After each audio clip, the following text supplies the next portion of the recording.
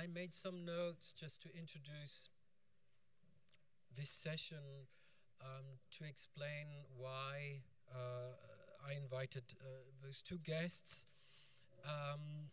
If a right to the city is not only a claim but a consistent reality, architecture must respond by supporting various modes of appropriation and creating spaces open to diverse lifestyles.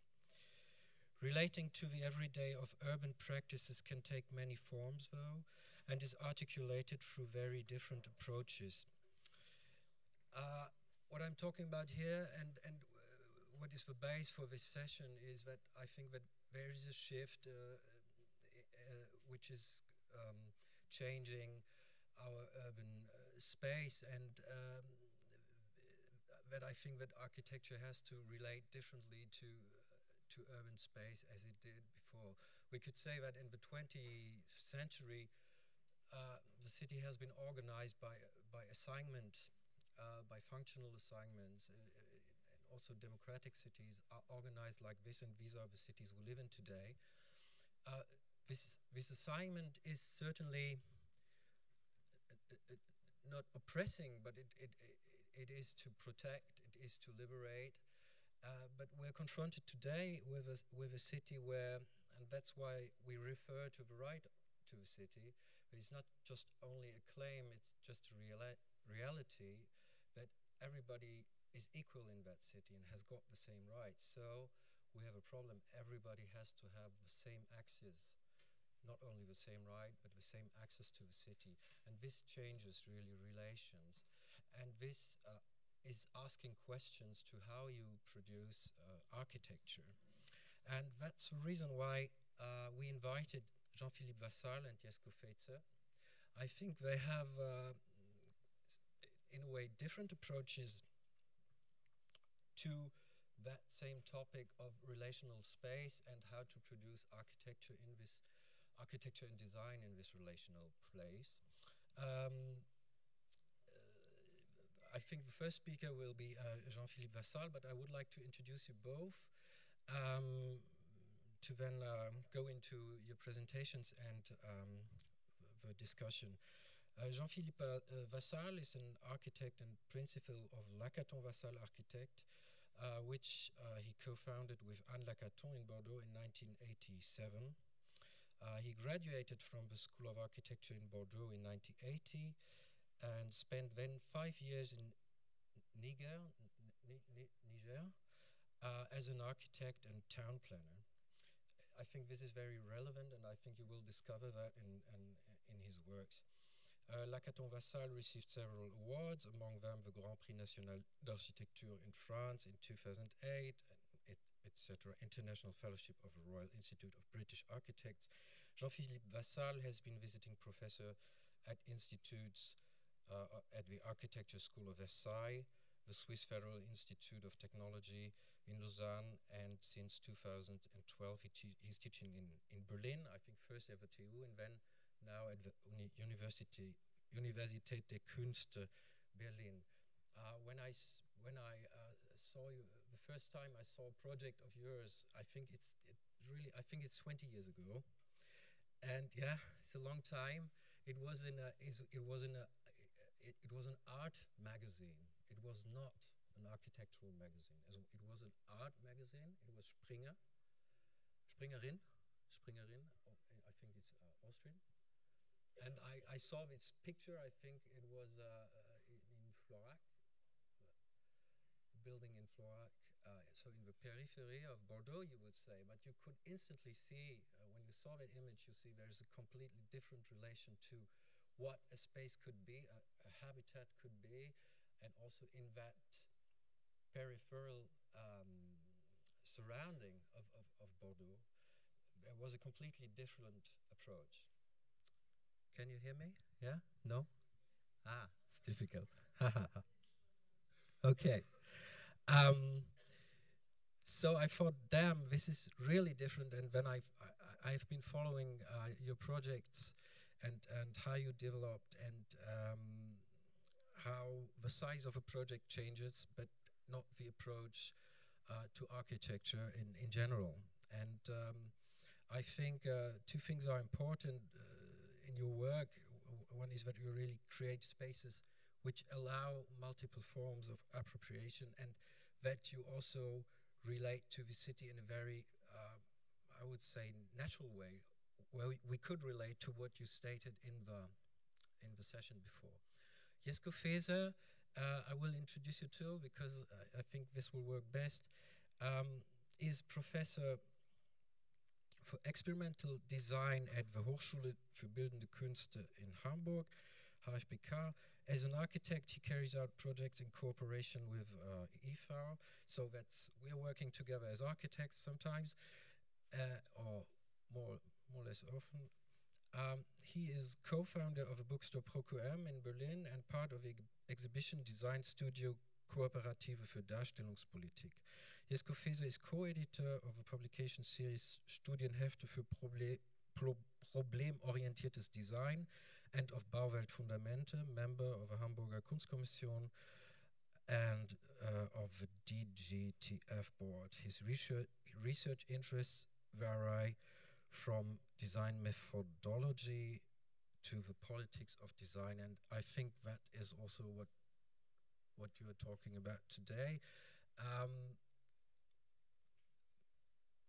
The same reason to invite you as also to invite Jean-Philippe. I think it's about how you relate to the city, to urban space with the projects you are doing, in this case with your students at HafenCity.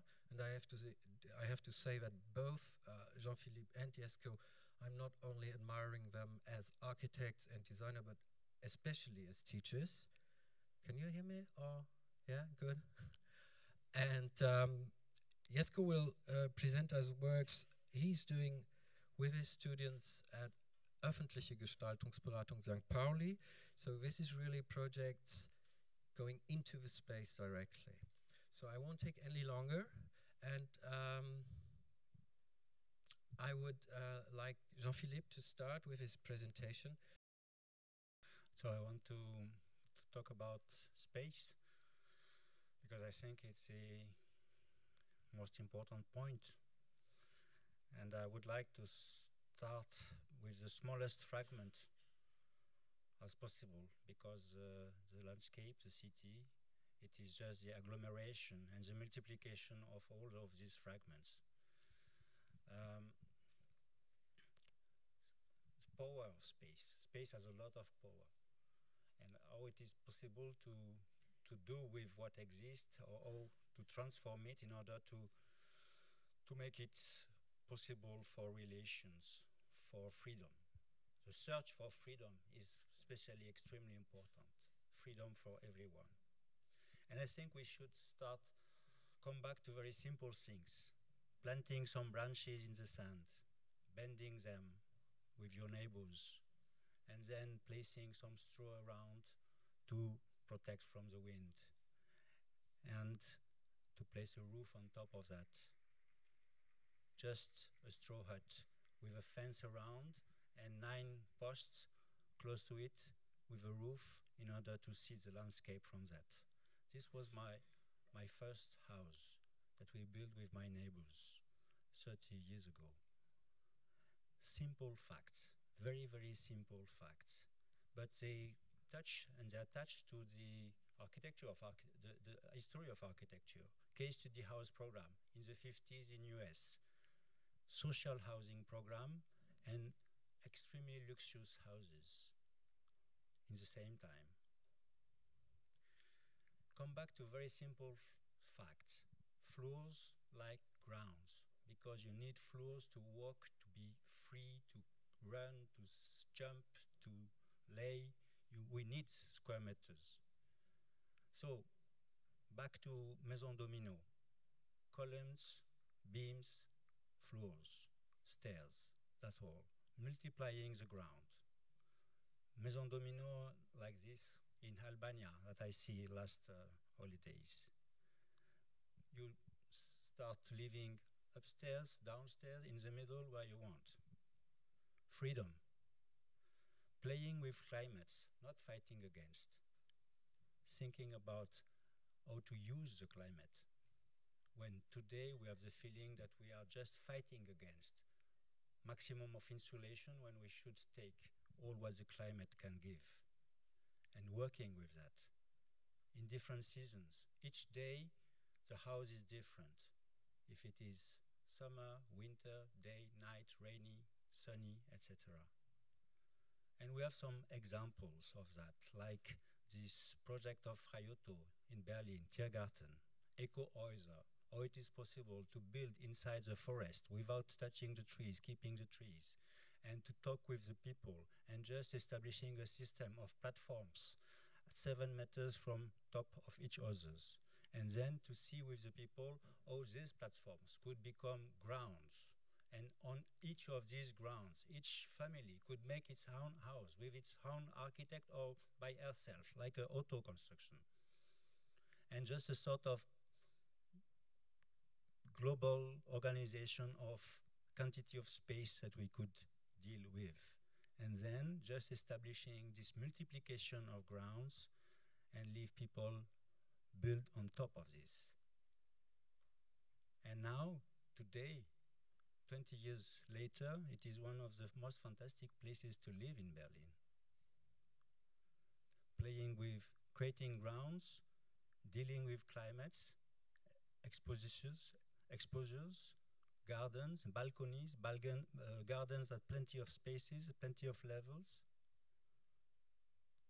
I'm really interested by the period of the 70s, 60s, 70s, 80s, because at this time I have the feeling that you have a lot of architecture and urbanism with a lot of generosity. And this question of generosity, I'm looking for it now. This was a project of Hayoto that was refused by the IBA, that was more radical. And finally they take the one in Tiergarten because they think it would be more invisible. Another project in the same period, Next 21 in Osaka. Also a question of using space, trying to find freedom in different spaces. Jonas Friedman, a drawing that he makes for Berlin recently. Something that we could use, a first step to give possibilities, opportunities. Inhabiting beyond the functional conveys pleasure, generosity, the freedom to occupy a space. A space for living must be generous, comfortable, adaptable, flexible, luxurious, affordable. Dwellings must offer freedoms of usage to generate possibilities for evolution, for interpretation and appropriation.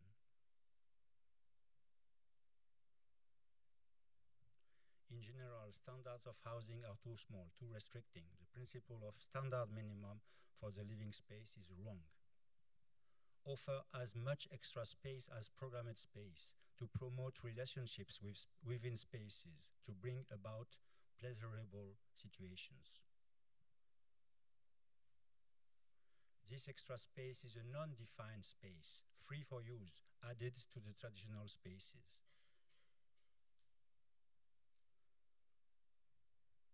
Every dwelling should have a private outside space, as a balcony, a terrace, a winter garden, to give the possibility of living outside, of having a garden, like a single house.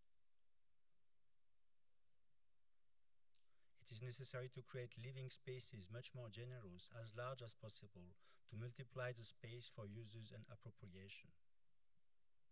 Dwelling should have the same facility as a villa. Instead of the standard, more possibilities.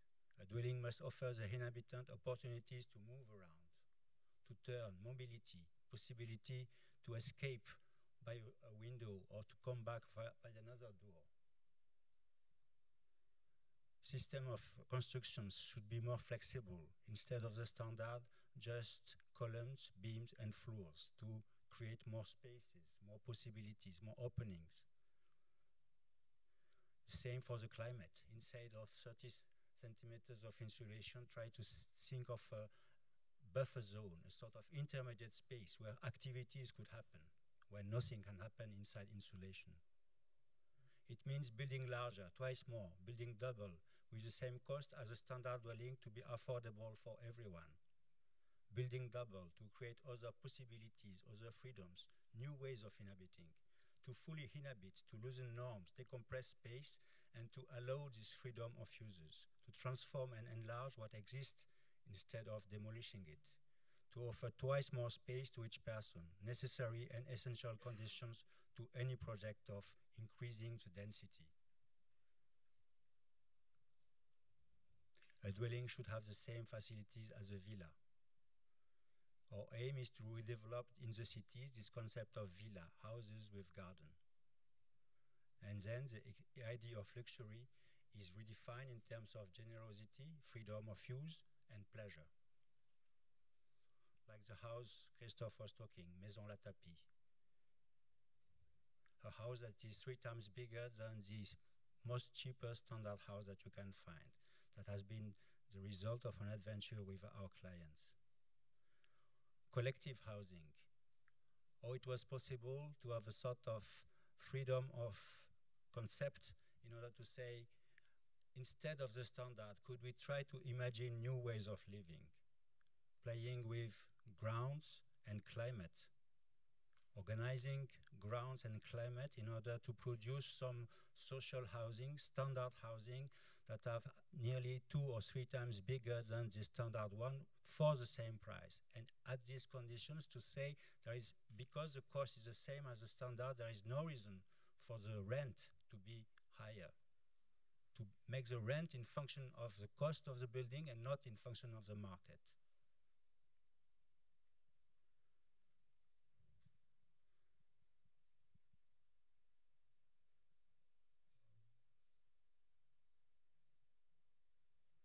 Or transforming instead of demolishing, like in Bordeaux, 500 buildings transformed. At the moment where it should be demolished, to try to convince that the transformation adding 50% to the existing is much better than taking down all what exists and to rebuild the houses needed by the population. Spending less to do more. Like it was, like it is transformed, like it was, transformation for each flat, extension. New ways of living, new possibilities, more freedom, 50% of extension for each flat, in order to produce new flats with the transformed ones.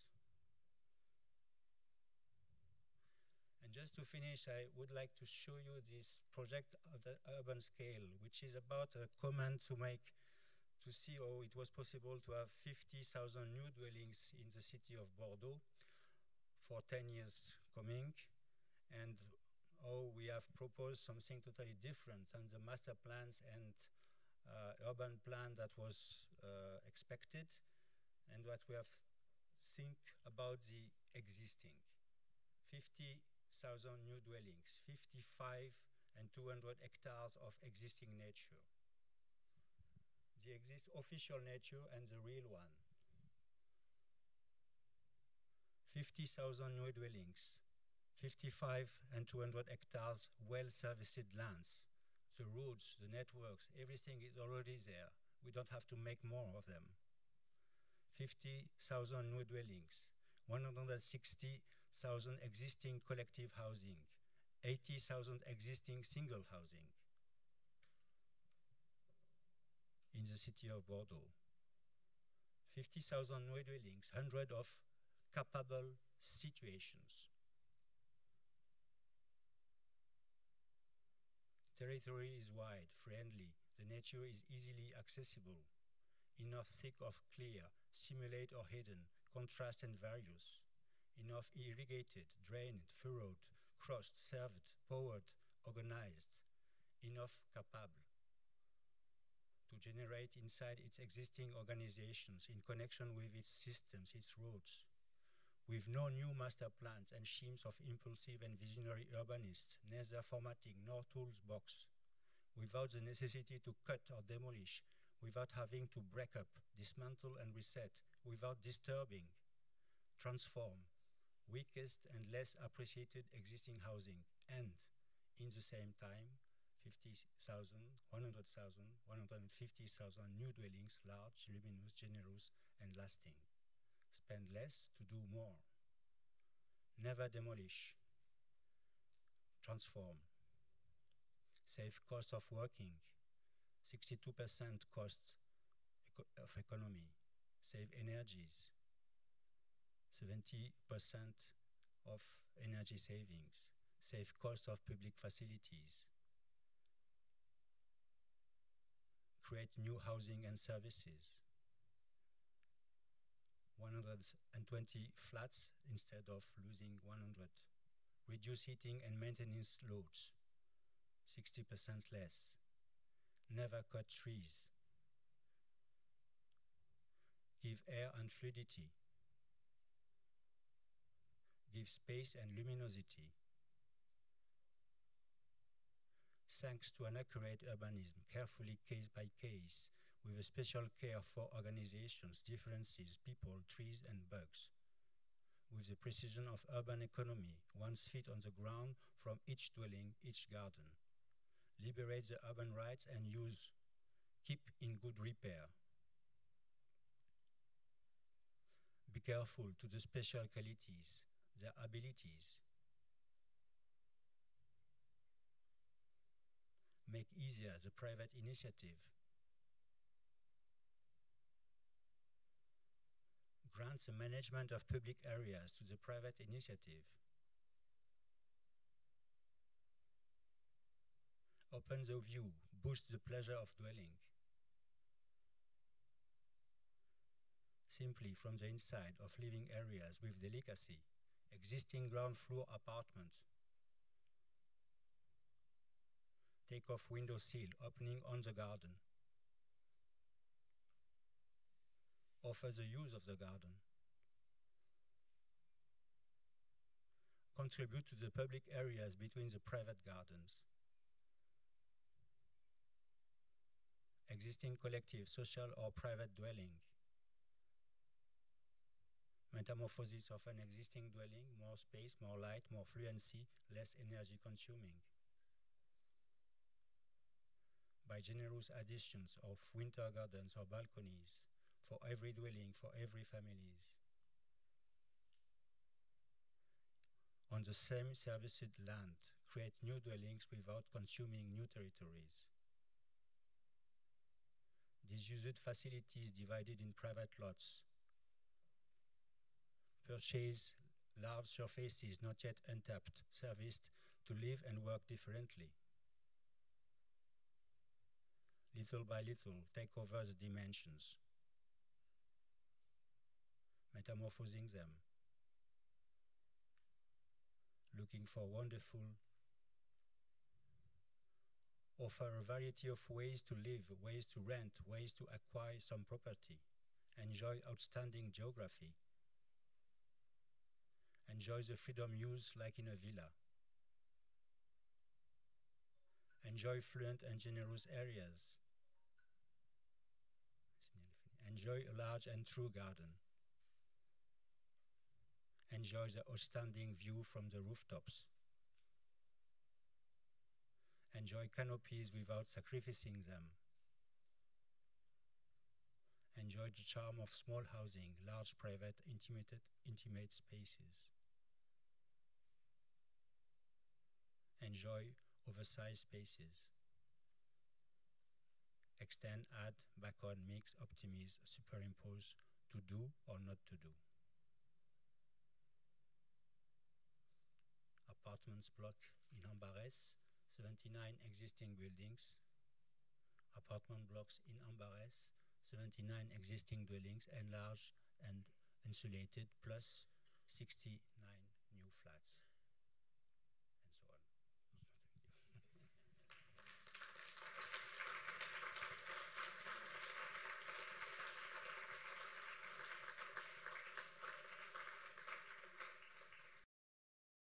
Thanks a lot for the invitation.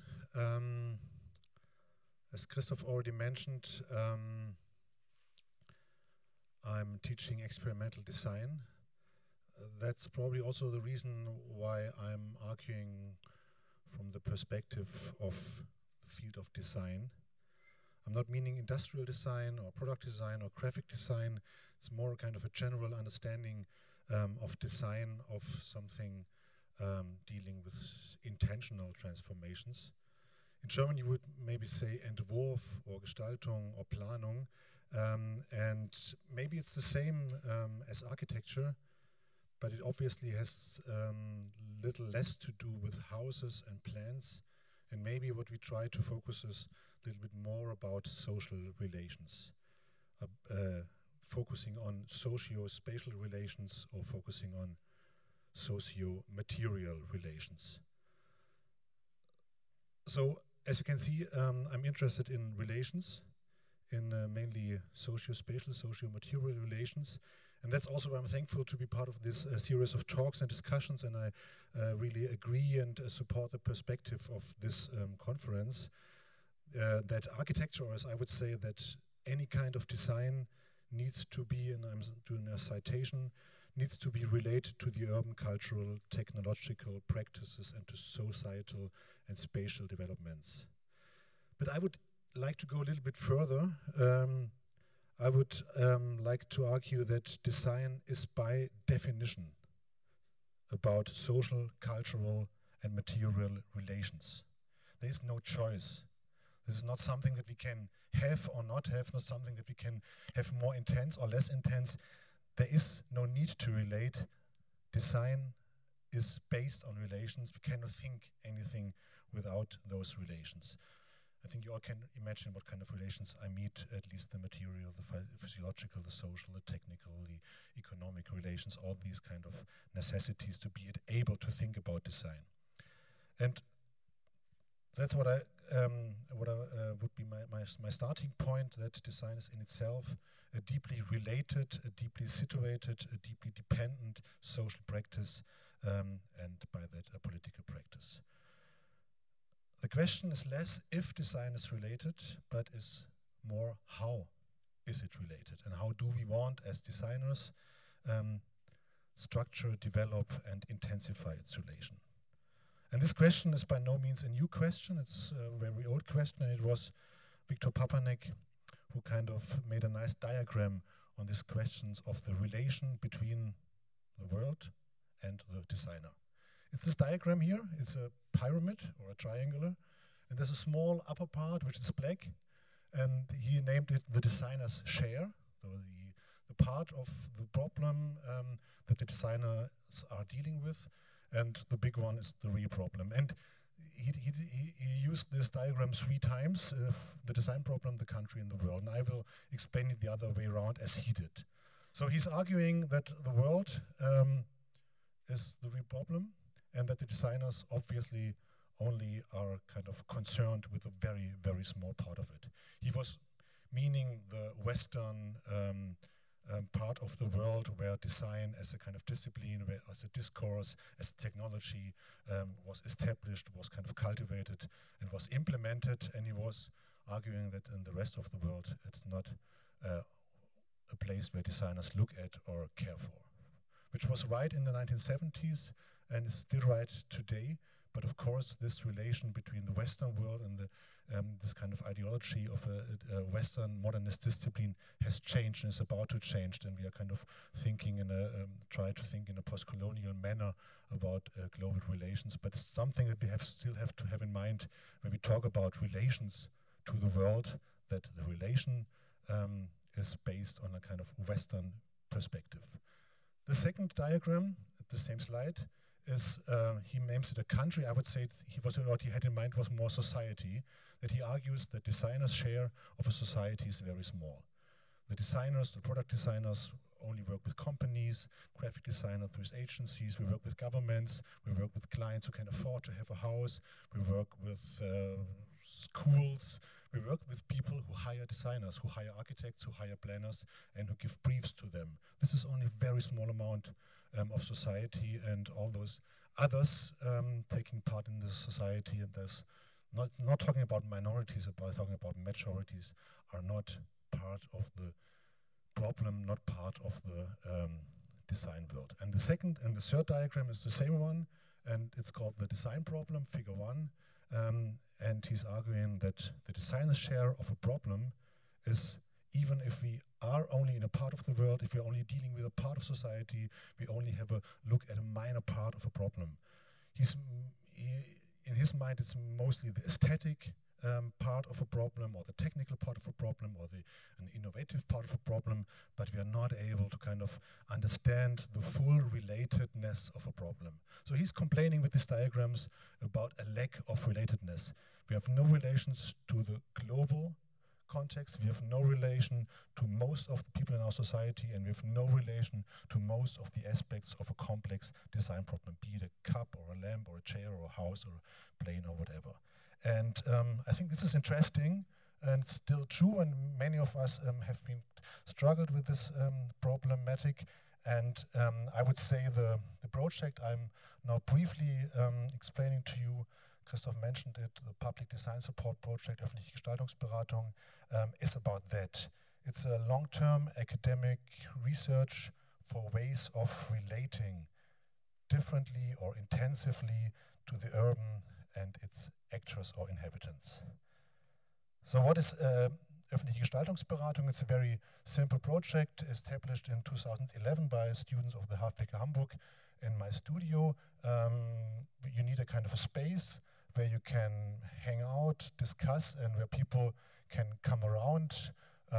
This first one was in St. Pauli, this is in Belgrade, this is a meeting in Seoul, Korea, and this is in Mexico City, a temporary studio. You need some opening hours where people from the neighborhood could come around and where they are invited to tell about their daily problems, their ideas, their issues, the themes that they are kind of dealing with, and where they can kind of become client or for a project. And this is a starting point for all the projects, or most of the projects we do in the studio, that people come with their issues and problems, discuss with us, and then we go in long-term projects together with them. This is in St. Pauli, together with the GWA at the Heinrich-Köllisch-Platz, where we have opening hours from 6 to 9 each Wednesday. We do projects with residents of the Niebuhr blocks, where they asked us for opportunities to meet against renovation and privatization of their apartments. We built a kind of temporary table system for the corridors.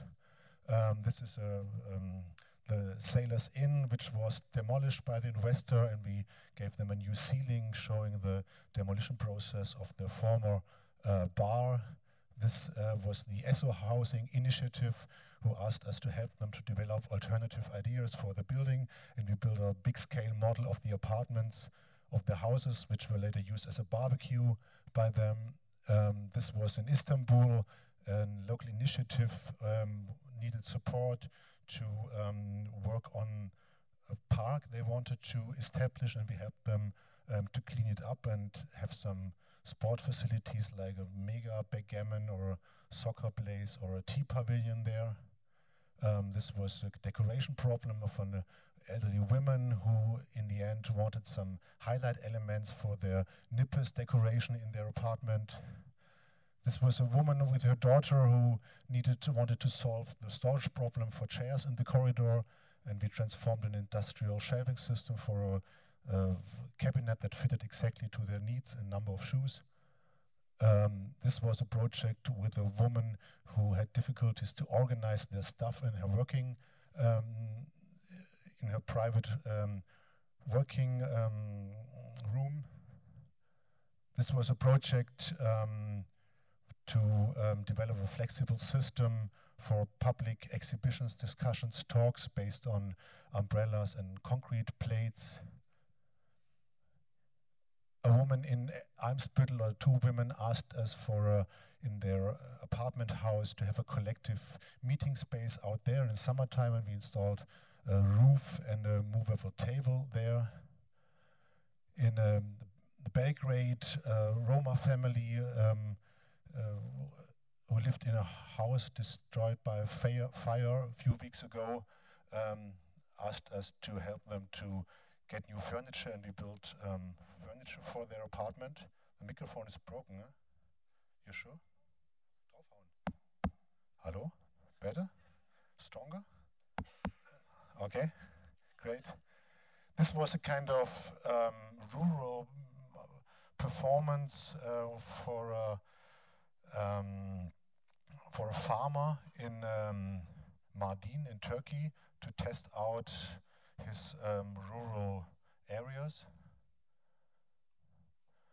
This was in Mexico City with the local community, the Otomi people, who had in their who wanted to reuse their former collective space, and we helped them to reorganize their stuff and to paint it collectively with them, or with a local initiative in Mexico City who wanted to have a meeting point in the public area, and we built a kind of meeting and communication area there. Or finally, two projects together with the Zeit. One was in Lemgo, where a third grade class asked us to help them to clean up their classroom, and we developed a new furniture principle with one big round table, one bench on the window, and one seating area on the floor, which transformed all the kind of working and teaching and learning relations. Or a refugee accommodation in Lübeck, where together with the residents, the beds, collective kitchen area was kind of furnished, but also the showers downstairs were repaired. So these are some of the projects we do, and maybe to give an insight in the broad range of design activities, but also how we try to relate to local problems, people, and ideas. And to conclude this presentation, I would like to read a short text with another microphone, maybe.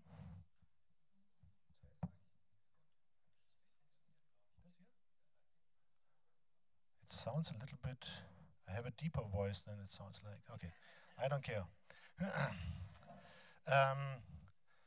So when I talk, or we talk here about the social relation of design practice, I think a well-known and unsolvable contradiction has to be mentioned. And this is the designer's egocentrical interest in other people's problems. In the history of design, as an agent of enlightenment and universalistic ideals, design has always been a benevolent, paternalistic practice with all kinds of good intentions involving others and their supposed problems. These others and their problems were identified with professional expertise. They have always been measured and described using the latest tools such as statistics, hygiene, ergonomics, anthropology, and market research. The range of values against which these problems of the others, and therefore the strategies for solving them, were measured and became visible was the normality of a bourgeois, white, male Western society.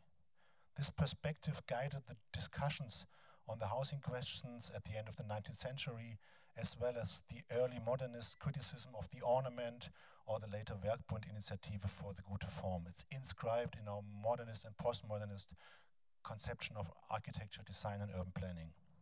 The self-perception of designers, architects, and planners cultivated a view onto others who shall benefit from good design deeds. Because the concept of others is, however, difficult to grasp, this external relation of design always also remains a self-reference on the part of the designer, in an effort to compensate for any lack of understanding. Even more committed and engaged practices or approaches to design, such as social or critical design, are tied by this dilemma. After all, it is always about others, about those to be helped, so those who should benefit from design or those who see and experience it and gain insight from it. The present obligation towards self-design only appears to resolve this contradiction, likewise the popularization of do-it-yourself. Both attribute this acting on behalf of others to the protagonists who now face themselves in a paternalistic and benevolent manner. Other design approaches pursue a strategy of restraint, developing open systems or aiming for participation and co-design. Yet the challenge remains to avoid hierarchies or at least reduce their effect in relations to others. A different model I want to bring in today for design would be partisan or biased design. In Germany, I would say parteiisches design, which is maybe more precise because partisan sounds like partisan, but it means voreingenommen, parteiisch, being on one side. Partisan design is not understood as designing the arena of possible conflict, not as designing mediating structures or participative processes of exchange, compromises and agreement. Partisan design does not regard design as an area of activity by distanced or insightful observers or courageous and sensitive interventionists, not as an ultimate superior perspective of the social play of differences. Partisan design locates creating directly within these conflicts, in the thick of things and topics negotiated there and among the protagonists of these conflicts and their attitudes. In other words, if design is political, there must also be right-wing and left-wing design, just as there are conservative and progressive social and neoliberal politics. As impossible as it would be to conceive design without the demand of transformation and transformation outside the political, politics without partisanship is equal impossible. Partisan design no longer means providing evidence of a humanistic worldview, projecting personal ideas of a good life onto others. This harmonious image must be replaced with one marked by irresolvable conflicts. Together with the protagonists and topics of these conflicts, it could actually be possible to enter the political level of disputes about ideas and practices of togetherness in a lively form of argument. So maybe to conclude, and maybe the project of Gestaltungsberatung is a bad example for this idea of a partisan design, but what we are kind of experiencing there and trying out there is to enter into the city, to enter in a city lived by people, not with a kind of view on the other as something from a certain distance, which we try to understand, to observe, and then to modify, but entering the conflicts, entering the daily problematics of a city by taking side of one single person, of a specific group, of one idea of a city, how it should be, or a quarter or a street, and not staying in this kind of distance, but well-intended position that designers, architects, and planners usually are used to. So, thanks for your patience.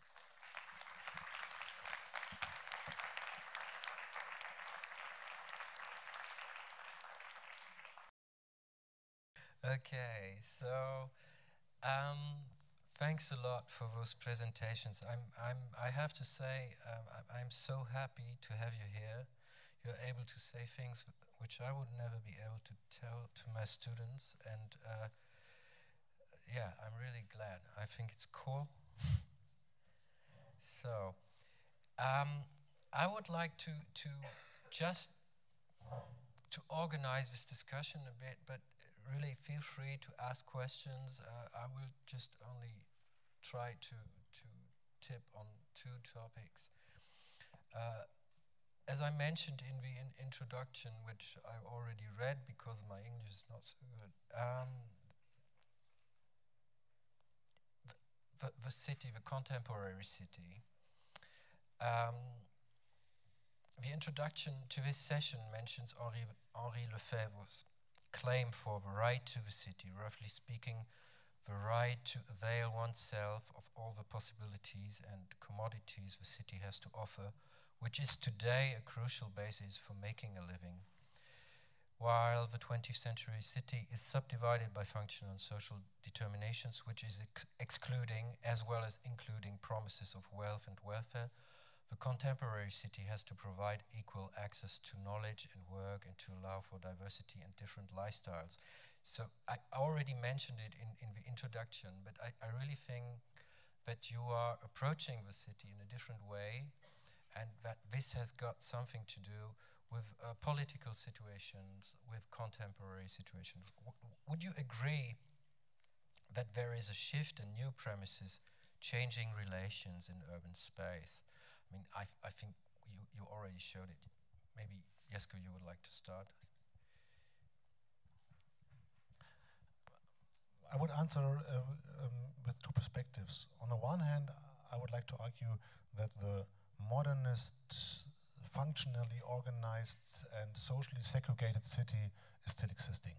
Maybe it's not the factory and the working people housing area, maybe it's more the inner city, the headquarter, the consumer city, and some other inner or out city peripheries, which are still distinguishable, which are still experienceable, and are still kind of showing the right place for certain groups of a society to live or to work or to consume in. So we have still a segregated and a divided city, but it's a modified division. And the second important thing is that, and that's the most important shift, that this segregation is transforming constantly and at a very high speed. So as everybody knows, former working or migrant quarters can become hip shopping quarters. Former inner city rundown areas can become the capital centers of new capitals. And the tools of planning and architecture, and also the tools of the city officials, planning institutions, are not able to deal with this kind of dynamic and powerful rhythms of change and of new segregations that are implemented. And that's also the reason why I think that everybody who is politically conscious is looking for new tools how to deal with the urban fragmentation, with urban discrimination and exclusion from the right to the city. And these are not the same tools as those invented by modernist architecture.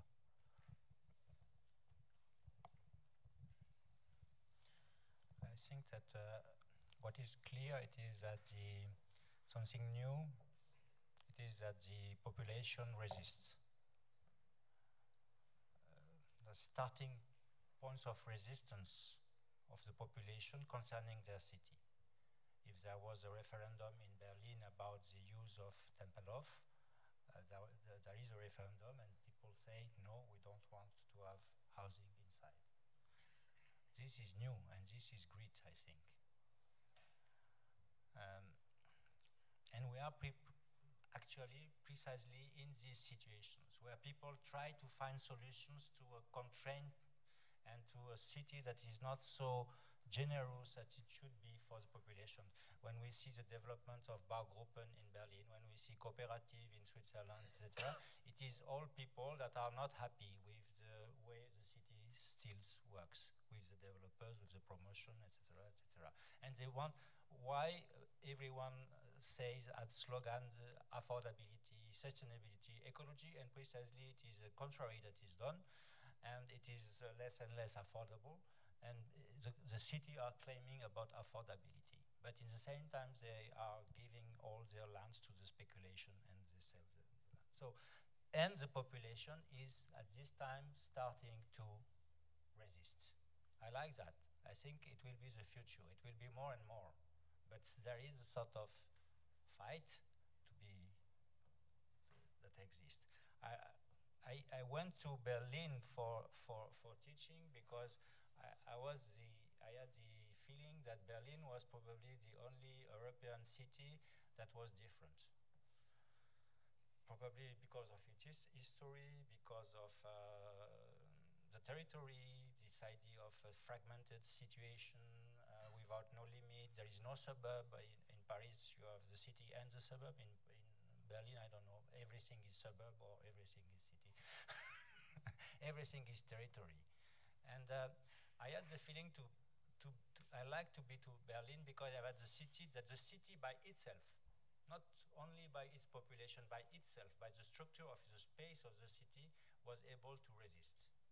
And still, city of Berlin, by all its space is done, resists. So we have Alexanderplatz is transformed and it's not so good.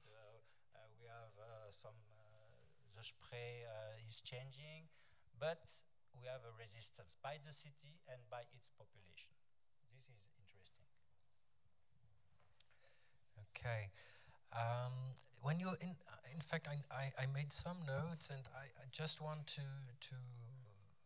tip on another topic, which is really you are both relating to the everyday of inhabitants, users. You are talking about partisanship. I think you made quite clear how you would like to address this problem, and partisanship means to get into in the thick of things, as you said. I noted two words. It was client and ground. Jean-Philippe, you were talking about ground when you started your presentation, meaning you're giving the ground to be appropriated. You were talking about partisanship. I would just like you to elaborate a bit more on how the user, the inhabitant, and the questions asked by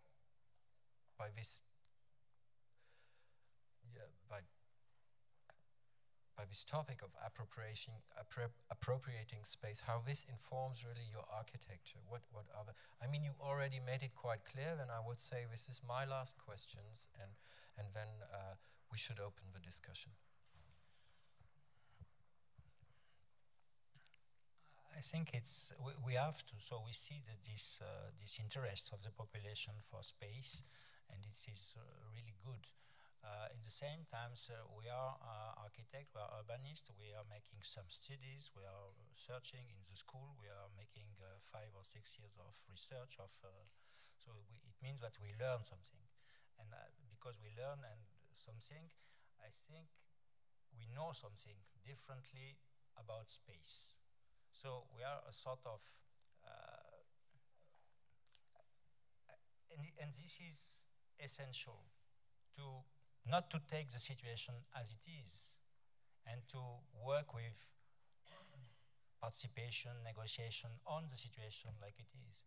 And I think what is important, it is to open the possibilities, to make the situations easier. It's why we talk about double space. When we find a way to produce this double space in an economic way, in a sustainable way, then it is very interesting to have the participation and negotiation, to discuss about pleasure instead to discuss about disasters. And I think it's our role of architects to try to find all the capacities, the opportunities of the city, and there are so many opportunities in the cities, and to see these possibilities, because we have make the school and we take experience about how is the space, how the space is related to the outside, to the and what we can do with this capacity in order to propose more for this negotiation and this participation. And after that, we need to just not to control the space, just to open the possibilities and to say, in a generous space, in a positive space, only good things can happen. And we have to be confident in all the users, all the inhabitants, to be as creative as they can be to use these spaces. So from my point of view, this question of participation should be taken in that way, by opening the possibilities. I think this is a crucial point, and we also have to discuss it very carefully. How do we kind of also productively criticize participation? That's also what you did right now, and I think this is an important point, that we have to think about participation going beyond appeasement, going beyond affirmative action, going beyond bringing people into the possibility to decide things do not affect anything and who have no perspective, maybe or visionary dimension. And I think there are maybe in that point we differ in our projects we present, not in our general understanding, that I think one option is also not to kind of what participation is about, to offer opportunity for others to take part into what I suggested or we suggested, or an opportunity we created, or something that we offer as generously as possible, but still it's the brief, the terrain, the tools, the issue is set by someone who is in the position to do that. And this is kind of what I meant, the search that we are doing, or the experiment. What is, and this is where the word client, which is extremely stupid, comes in, where we offer or ask someone to become our client means to become our boss. And this is not participation. This is what everybody who has money or power is doing. He asks people to help them, to bring, to push their interests. And I think this is, and we are not doing this because we are against participation, but because we want to find out what happens in a dialogue. How can we come over purely affirmative, or doing the existing, or just repairing a shower, which is of course not the aim of this weekend in this refugee house. It was a kind of a starting point for a dialogue, which is a different starting point for a conversation than a call for participation. Right. So, who has got questions now?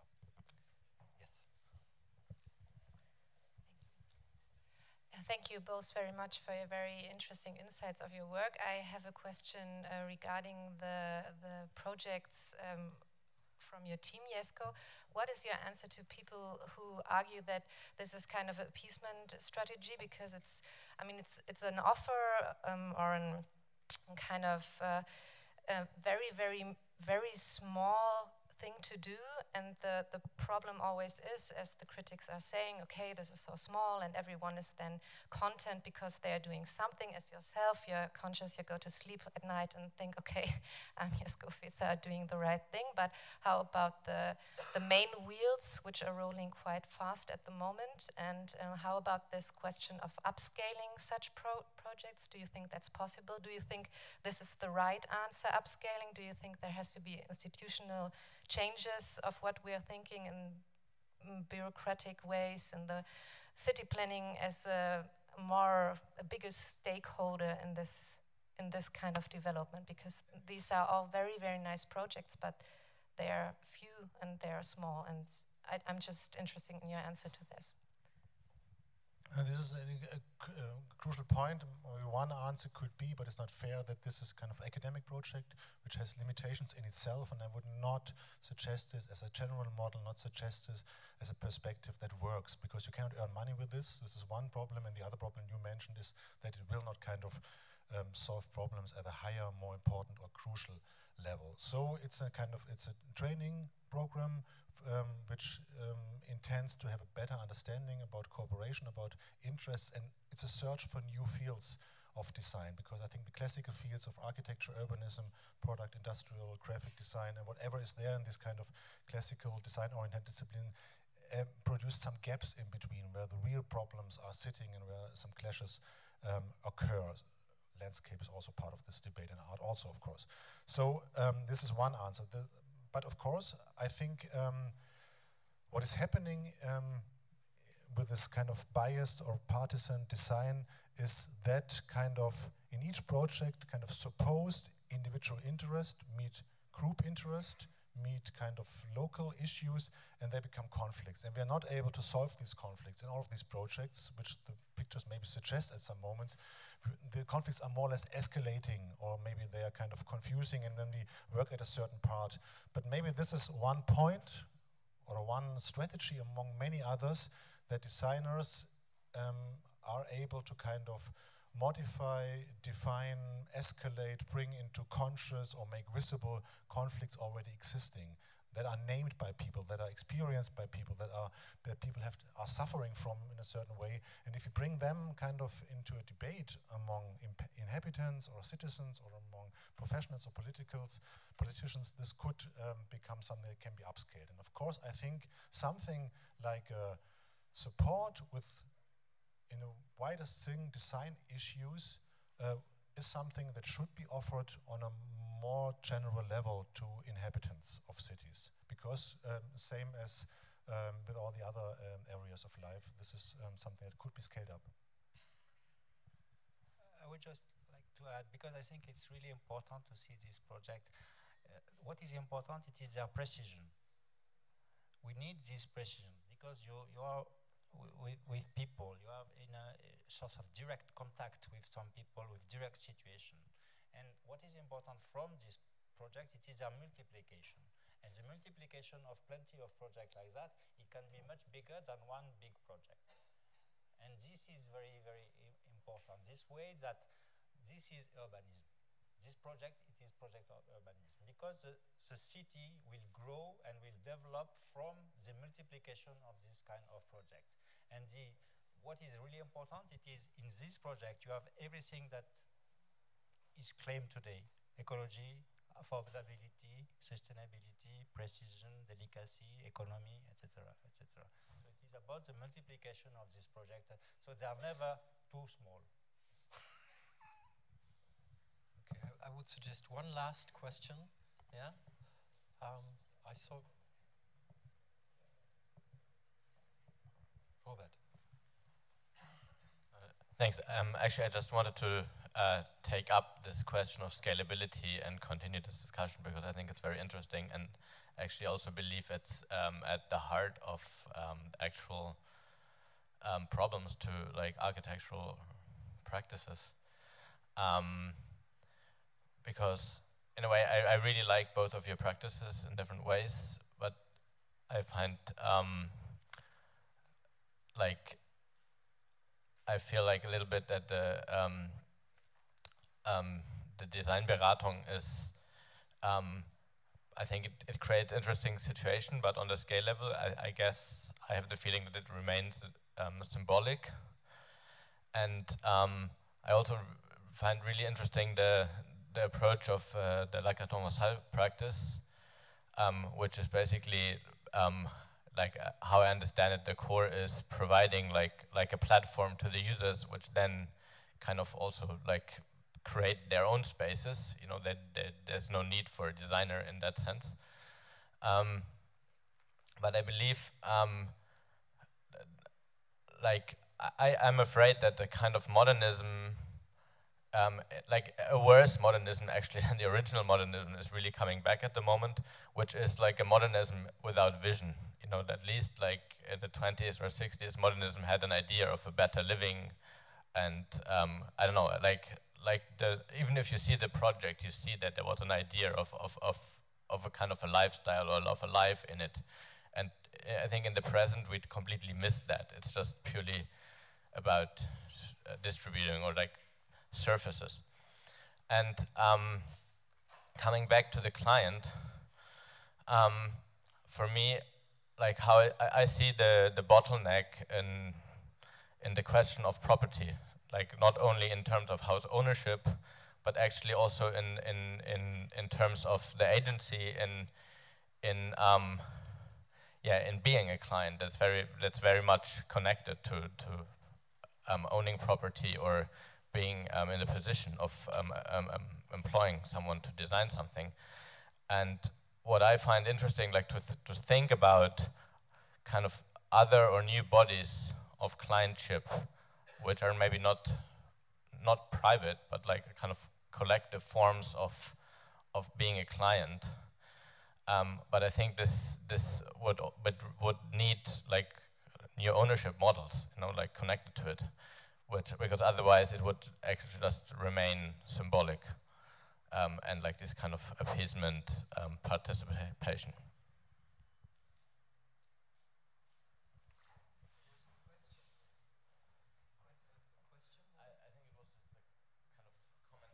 Commenting. Okay. Would you like to answer? Or yes, of course. This is very important to consider the points that you mentioned for a fruitful discussion in the future beyond these kind of individual or smaller or projects. And I think especially the question of the client, which I also mentioned, is important, and it's about new models of ownership or not ownership or anti-ownership on every scale of society, which has to be developed. And can repeat myself, and maybe repeat in the sense that Jean-Philippe mentioned it, that we try to kind of do this on a small scale, to make people our clients and giving us a brief who do not own the building, do not own the garden, who do not own a house or a street, but they have certain interests. And this is obviously the most exciting, but also the most complicated point with these projects, that people work in spaces, in zones that are not owned by them. And these are new clients, and this is also what we all have to try out every day anew. Who are the clients? Can we kind of modify the client's perspective, self-understanding, and how do we deal with new clients? We are all used to have clients who give us a brief and then have the money to make this brief reality. When this is not the case, things become very complicated, and I think this is, for me and for myself, a very exciting search.